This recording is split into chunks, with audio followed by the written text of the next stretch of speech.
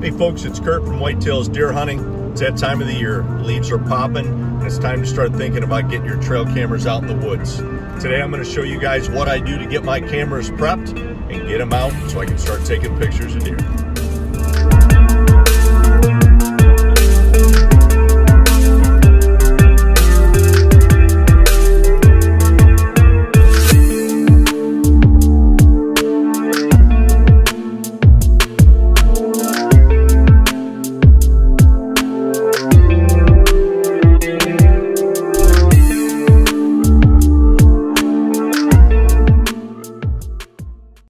I got home from work, got a little bit of time for my daughter's lacrosse game, so trying to get my cameras ready. It's the beginning of May, so thought I'd just show you guys what I do to prep my cameras and how I put some information into my phone to make it easier to go ahead and take care of them when I'm out in the field. I would imagine I'm pretty similar to most average hunters out there. I wish I was sponsored by Exodus and I had 8 or 10 cameras out here of all the same brand, but as you can see by my pile here, even though I got 10 cameras, I got 5 different types of cameras. Right now I've only got one cell cam. I got a Tacticam that I used at the end of last season. Really liked it and looking forward to being able to get some cellular pictures this year.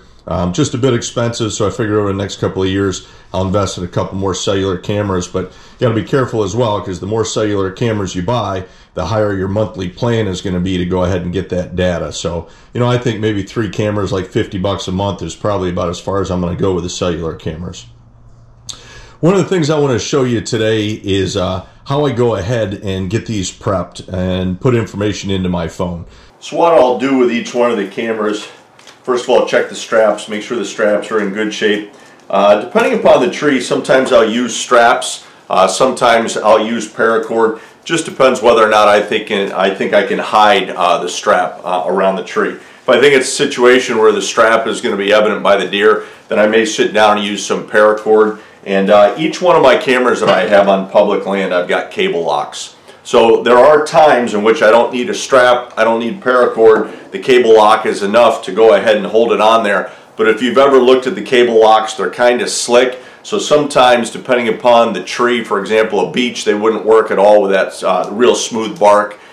Sometimes they slip down. So I tend to make sure I have a strap with me and paracord just in case this cable lock is not going to be able to hold the trail camera up.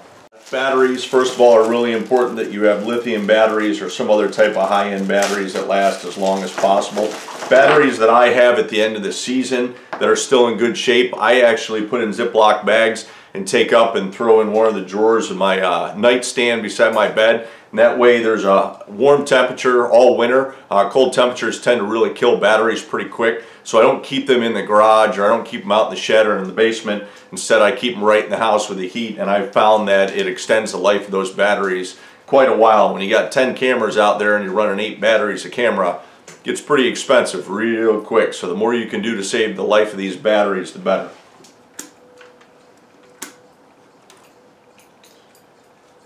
I'll go ahead and I'll get these batteries in. First of all, number one, to make sure that the batteries are working after sitting all winter if they're not brand new. And number two, I want to make sure the camera's working. I want to get back into the modes. I want to pop through it, make sure the date is set up appropriately.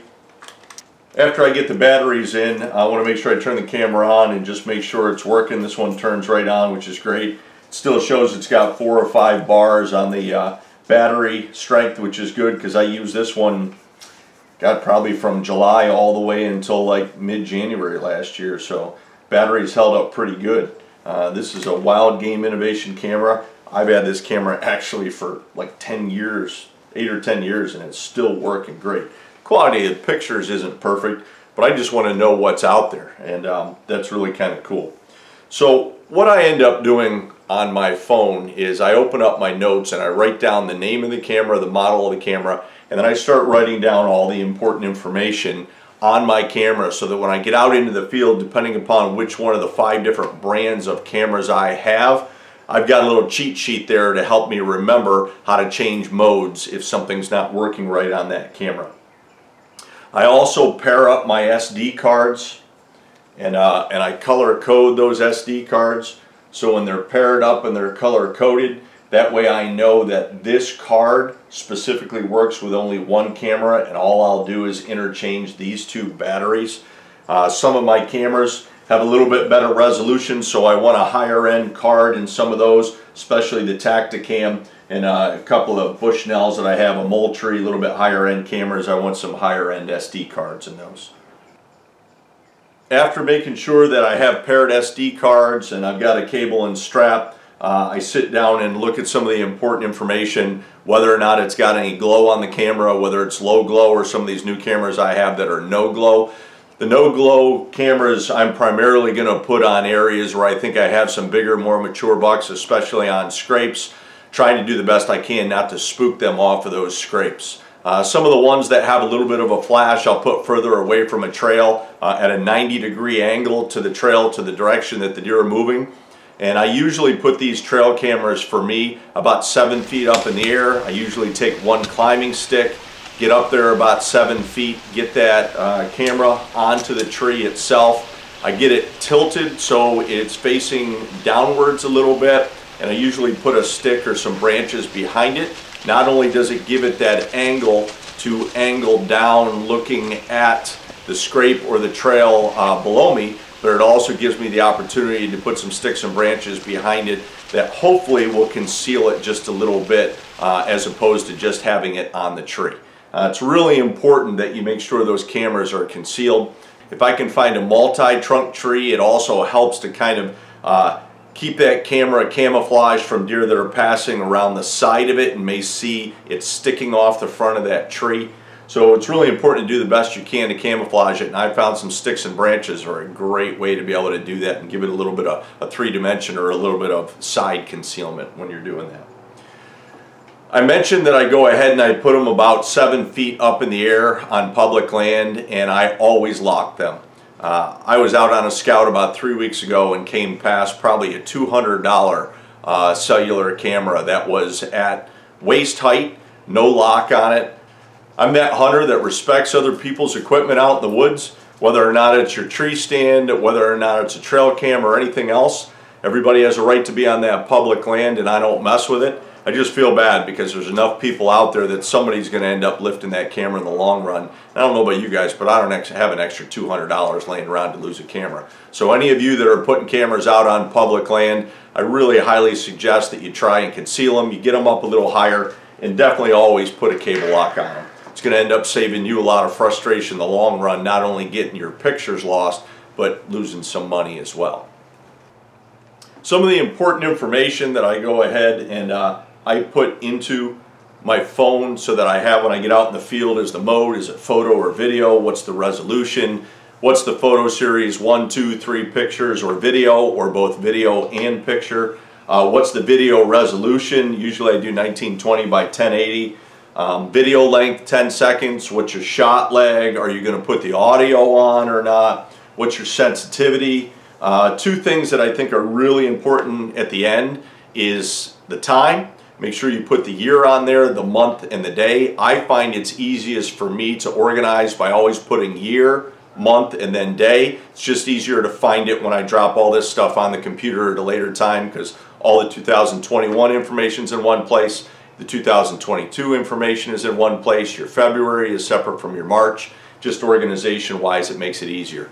I think it's also important to have a photo stamp on there, the time and the day, so you can see it on the picture. And it's really important that if you take batteries out and put batteries back in, that you go back and make sure you reset the year and the date and the time. It's extremely important when you're looking at pictures to know when those deer are there. Now when you have a cellular camera, obviously it's easier because you can be getting that stuff live. But if you got these cameras that I have sitting out here that I'll put out in May, and some of them I won't even go back in and check until the end of July, it'd be nice to know what was occurring, you know, in the end of May and the middle of June and the end of July, see whether I'm catching some of the same deer, see some of their growth, determine if their patterns are changing at all during that season, and having the date and the time and the year on it definitely helps with that a ton. And I always use a 24-hour format so that I have the military time. So if you look at 1532, that's 3:32 p.m., which is different from what you'd see with 3:32, which would be 3:32 a.m. So that 24-hour format is definitely a lot easier to use to be able to interpret the times. And if you have a camera that has a password protect on it, I really suggest that you use the password protect. It makes a big difference. It's just one more deterrent to keep people from stealing your cameras when you're out there in the field. So this is one that I did the other day. This is a Rexing camera that I have. And if you take a look, you can see that I've got all the information that's on this Rexing camera that's going to help me when I'm out in the field, so that if I have to change anything on the camera, I've got this little cheat sheet on my phone. So this camera right here, I've got the batteries in right now. This is an older camera, so everything's right on the screen itself. It's got a lit up blue screen, which is easy to see. This does not have photos that you can look at in the field, so I actually have to take my SD card back. And like I said, I've got 2 SD cards for every camera that I only keep for that camera. So when I'm out in the field, I simply take the SD card out, put the new one in, go home, and I'm able to interpret what's on that SD card, save the videos and photos I want, and then delete it, reformat it, and have it ready to go for the next time I go out to change this same camera. This camera here, after hitting power, the first thing is the time and the date. Trying to remember, each one of these cameras is different. This one is just simply hit enter, and it allows you to change the time. So I look at my phone right here, and it's 4:15. There it is, 4. This is one of those older cameras where you can only go up, you can't go back down. Most of the ones I have now, you can go both up or down. But I'll set the time to start. Move on to the next mode that you see right there. It says day. Today is the 5th. It gives me month when I take a look at. We are in May, year 2022. And then I can go ahead and put a name into this camera right now. I'm not sure exactly where I'm going to put this camera yet, so I'm not going to put the name in for this camera. I'll go ahead and put this name in when I'm out in the field. For the PIR mode on this older camera, I'm going to hit video because for the most part that's what I want to be able to see.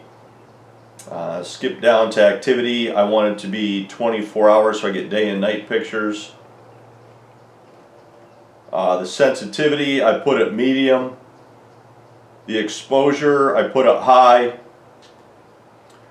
Picture, I put it regular instead of wide. The resolution at medium. And the delay I have, which I do on most everything, is 15 seconds. So everything that I have for this camera right now, I've set. Once I do this with a camera, I make sure not to turn that camera off again. Otherwise, you got to go back and rechange the date and the time and the year. And I'm going to go ahead and set this camera right now and hit power. And this camera is ready to go. Now the only thing I'm going to do right now is I'm going to go back and I'm going to input all this information for this Wild Game Innovations camera into my phone, so that if I go back out and I don't have the manual there in front of me like I do for this Bushnell one, that I can go ahead and use my cheat sheet on my phone to go ahead and make the changes I need on the camera itself while I'm in the field. So altogether I got 10 cameras. I've already got one out on the field in an area on the farm that I hunt where I just end up putting a 110-gallon water trough. I'm going to go in next week and get a grapevine mock scrape put on there. So I just want to put that camera out here for a month or two to see any deer come around, start using that water hole or that mock scrape that are new. For the most part now I've got 3 cameras that I already have set up and ready to go. So it's just going to take some time to get the other 7 cameras set up, make sure the batteries are working, make sure the camera still works, make sure I have the SD cards, and make sure I put all the appropriate information into my phone. And then it's time to set up a plan and figure out how I'm going to get the cameras out in the field. I'm still in the garage here, slowly working on getting cameras prepped to get them out here the middle to end of May. I had a little bit of an issue with getting my Fortress lock on the bottom of my Tacticam box right here. That hole was too small to fit the rubber coated top that goes on this Fortress lock. So I had to cut that rubber coated top off and camouflage it up so now it'll fit in there. got one camera I'm going to be working on here. The Tacticam's ready to go. I got 3 more cameras there that I still have to work on. Then over here, I've got 3 cameras right now that I'm testing. I always put them out for 24 hours so that I can get an idea of whether or not they're working correctly at day and night. Had a little bit of an issue with this one at nighttime, so I'm going ahead, put some new batteries in, changed some settings, formatted the SD card. We'll see if that works, and now I get some nighttime pictures of that camera right there. And then, like I said, that Tacticam I just showed you is ready to go. This camera is ready to go. So hopefully, middle to end of May, I'll have all the cameras out, and then it's fun going back out there on rainy days and starting to collect some data by seeing what deer are out there. Just fun, being in the woods, doing some off-season work. Well, I pretty much have all of my cameras prepped and ready to go. One of the things I think I'm going to change up is I think I'm going to remove all of the straps from all the cameras, and I think I'm going to go to something different that I've been taking a look at on a lot of guys' YouTube channels, and that is, instead of using straps, going ahead and using paracord. This gives you an idea of the same camera right here, and I do have my cable lock on it, but what a difference it makes with the size of the strap versus the size of the paracord. And I think that's going to make a huge difference to have the camera be just a bit less noticeable when it's in the tree, not only by people coming by, but also by deer. So we'll give it a shot when we get out in the field. We'll see if it works. If not, this is all about experimenting and figuring out what works and what doesn't work. I'm still working on getting my cameras prepped to get out. I've checked 8 of the 10 cameras, and they all seem to be working well. Checked both SD cards in each camera. I did find one SD card that I think is bad, so I went ahead on Amazon Prime and ordered 2 new ones. 2 more cameras I'm just checking overnight tonight to make sure that the second card works. And here I am now out spraying each one of these cameras. I've sprayed my hands off. I've already sprayed a backpack.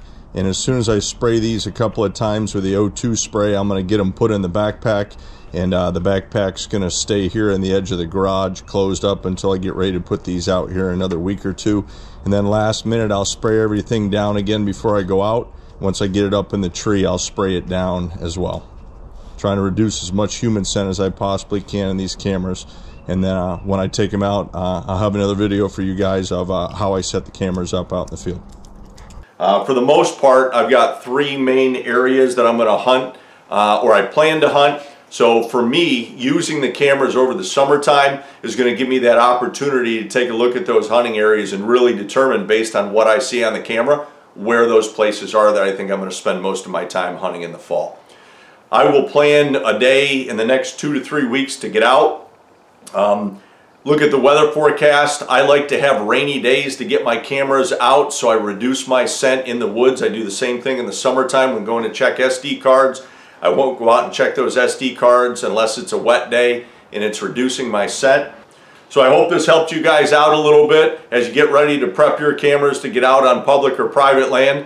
I'm looking forward to get cameras out and start getting pictures. Already getting excited for the fall and can't wait to see some of these bucks grow through velvet all the way from now until August, September, October, and when it's time to be out in the woods hunting.